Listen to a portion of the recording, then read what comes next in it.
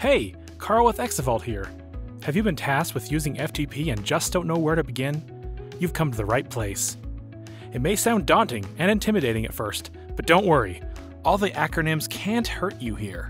SFTP, SSL, PASSV hold no power here in our ultimate FTP video tutorial!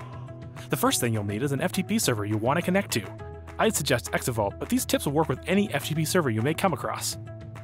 The awesome thing about FTP is how standards compliant it is. That is to say, it's a standard protocol that works no matter what kind of computer you're on. We'll be using FileZilla for this example, but you can use any FTP client, CyberDuck, Transmit, WinSCP, heck, you can even use Windows to mount an FTP server as a drive. Now that you have something to connect to, we'll need a few pieces of information. You'll need a server, sometimes called host or hostname, a username, password, and depending on the server configuration, you might need a port. If you're using ExaVault, you can see your FTP credentials here. The server here is the address of what your FTP client is going to connect to, very much like a website address. Next is the username. You can probably guess what this one is. It's the username of the account that you're trying to log into.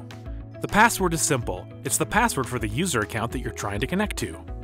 With most FTP servers, you can leave port as the default, port 21 for FTP and port 22 for SFTP. SFTP is recommended as it's a more secure protocol for transferring files. If you're not using ExaVault, you may need to contact someone who manages your FTP server to know what port to connect to. Now, with that out of the way, you can connect to the server. Nice! You're connected! Now, let's explore the interface a little bit. Over on the left, you have the files on your computer, and to the right, you see files on the FTP server. You want to upload a file? Yep, just drag and drop, and you've already transferred it. You want to download a file? Just double-click it or drag and drop. Yeah, you've already got it. See? It wasn't hard at all.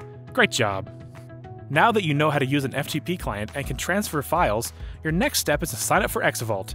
We also have a web interface that makes it even easier, as well as sharing and collaboration tools that will let you go beyond FTP's capabilities. Thanks for watching. If you like this video, subscribe, like, share it with your friends. Show your boss.